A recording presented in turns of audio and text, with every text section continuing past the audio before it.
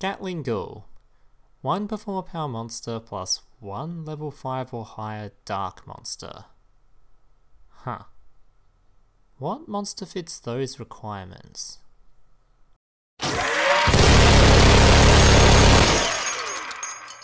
Disclaimer.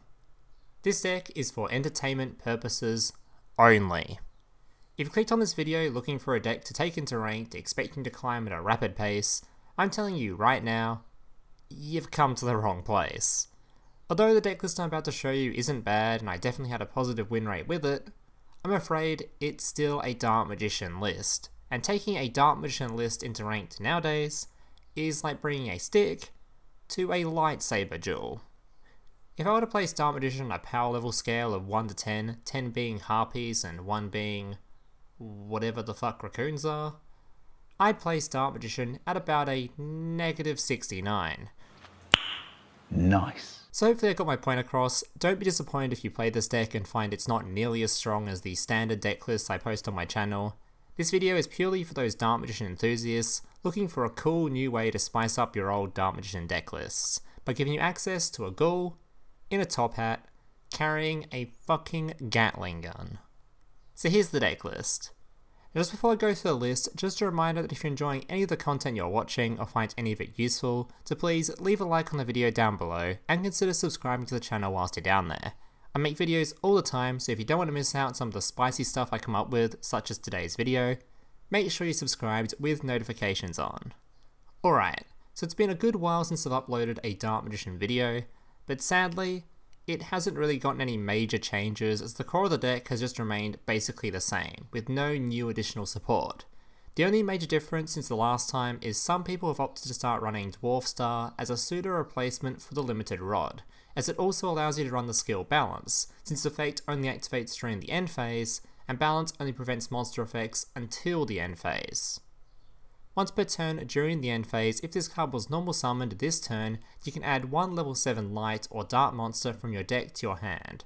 So obviously you can use this to search either Dark Magician or Illusion. The other new change to the deck list is obviously the entire purpose of today's video, and that is the new tech of Performapal Trump Girl. So keep in mind this card is a spellcaster, so it can be summoned alongside your Dark Magician when activating Navigation. So this is a pendulum monster, but it doesn't have a pendulum effect, so you can just ignore that. All you need to know is that once per turn, you can fusion summon 1 fusion monster from your extra deck using monsters you control as fusion material, including this card. So when summoned alongside Dark Magician, you can fusion summon into Gatlinghoul. If this card is fusion summoned, you can inflict 100 damage to your opponent for each card on the field.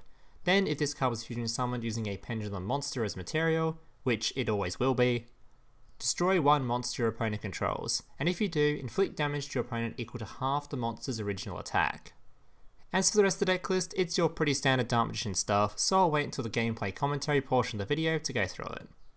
Alright guys, that'll be it for the deck list part of the video. The rest of the video will be gameplay with commentary showcasing the list in action. Remember, if you're enjoying any of the video or find any of the content useful, to please drop a like on the video down below and consider subscribing to the channel whilst you're down there. Enjoy the gameplay.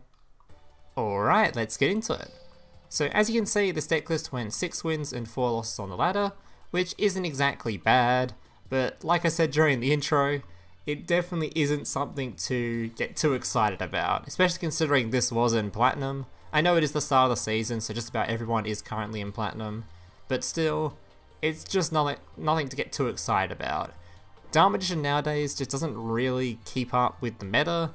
Since the removal of Rod, it's just too bricky. Honestly, the whole purpose of this deck wasn't really to showcase how powerful Dark Magician was, or even showcase my deck list in particular. I just wanted to showcase the Trump Girl interaction with Dark Magician, since when it's summoned with Navigation and Dark Magician, you can get a free Gatlinghoul, just basically instantly. I just wanted to show how easily it's summoned in this deck.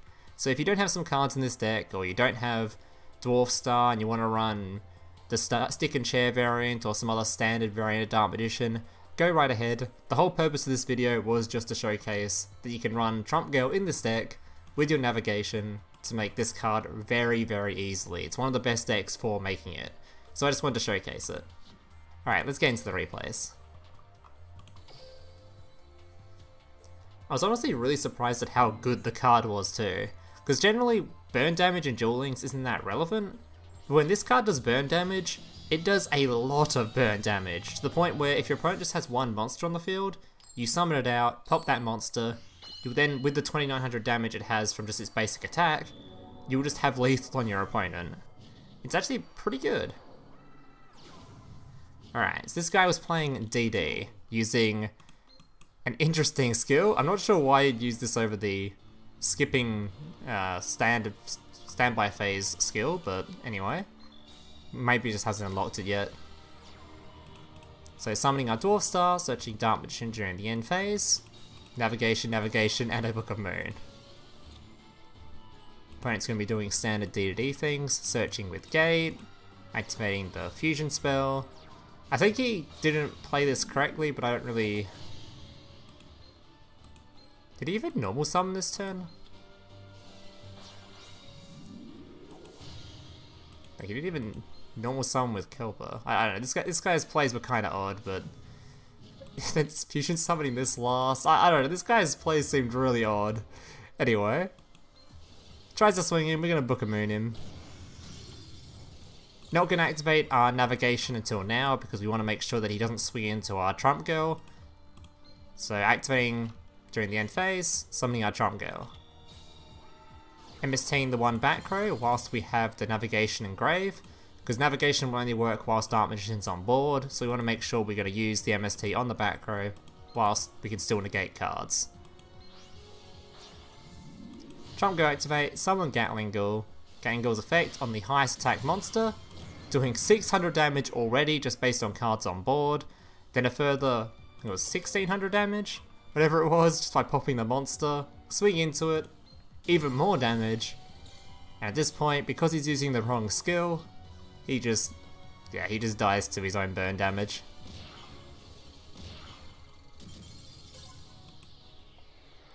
Yeah, I feel like that guy definitely misplayed there on how he played that duel, but anyway. Maybe he was just terrified of my back row and was trying to get me to use it or something. Either way.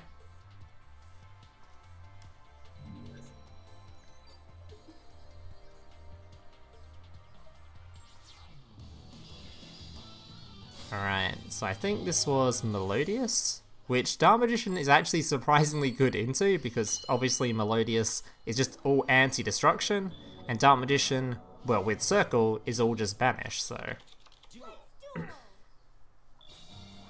And luckily, we drew Circle.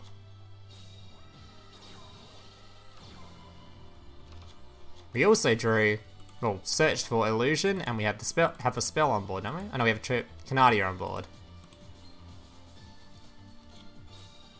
Which means we get access to 2 different banishes now.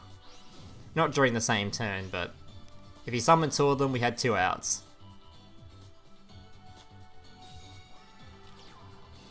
And use Canadia on the Fusion monster. Circle then banishing the Big Maestro.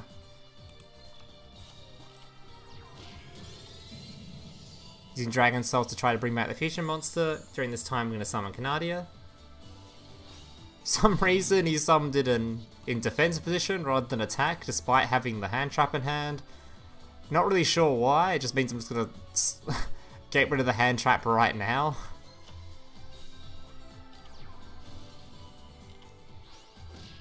Canadia once again to start being able to Fusion summon. Also, we're going to make sure that we want to banish this card in particular, because this card is... We know this card has an annoying effect where it will just summon a big Melodious from deck if we kill it. So I'm just going to Xyz summon into Malevolent Sin, banish the card, so that way we can do a bit of damage to him without having to worry about summoning a big Melodious.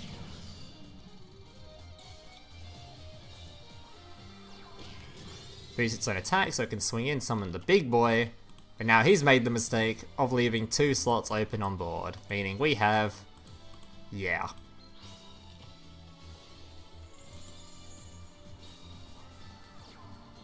Even summoned the Trump Girl if we got to do it, but yeah, he conceded after that one. Alright.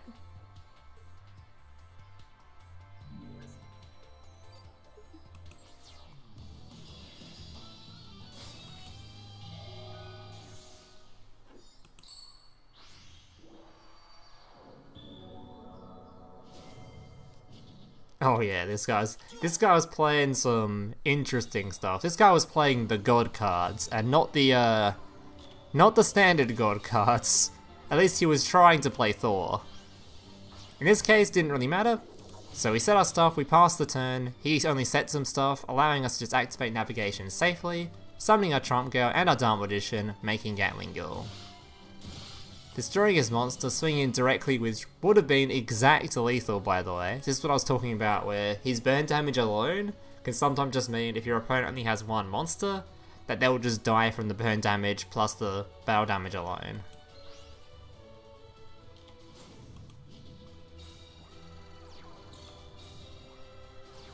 Circle, gonna be searching Dark Magician, swinging in, and then he summons Veil.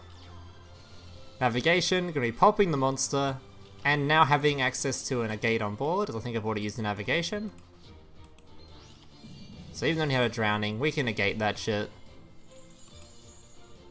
And he would normally be dead, but I think this guy had a Parry Knight in hand as well.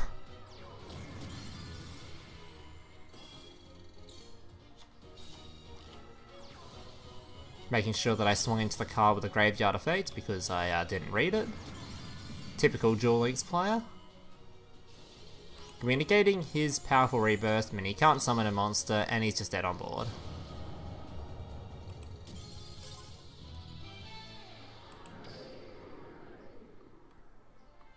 Alright, final game.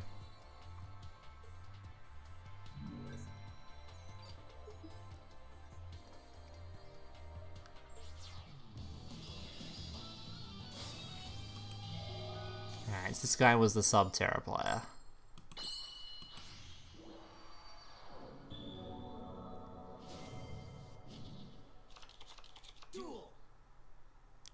Drew the classic 3-card setup.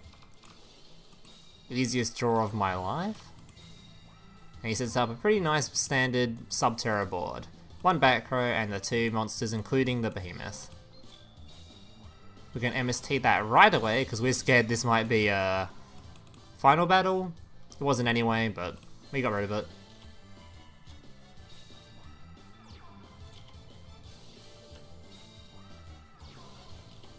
Alright, so he summons his Nemesis Warrior. Now I know Nemesis Warrior, if we target it, it'll just swap it out for another Sub-Terra, so I'm not going to activate my navigation, summon some Dark Magicians, and try to banish it, because that's a waste of time. Instead, I'm going to use Canadia right now. This means he's going to have to activate the effect, or he's not going to be able to activate it for the rest of the turn. So he activates it, summons out Behemoth. Now we have 2 prime targets to remove. Navigation will be summoning Trump Girl, banishing 1, then we're going to fusion summon Gatlinghoul to pop the other, doing a significant amount of burn damage, and swing in for lethal. Alright guys, that's it for the gameplays. I hope you enjoyed them. If you did, make sure to leave a like, subscribe, all that kind of stuff. Thank you guys for watching, and I hope to see you in the next one. Laters. Hey, big brother, can I watch SpongeBob? Shut up, Mokuba. I'm busy flagging YouTube videos to compensate for the fact that I have an extremely small penis. Oh.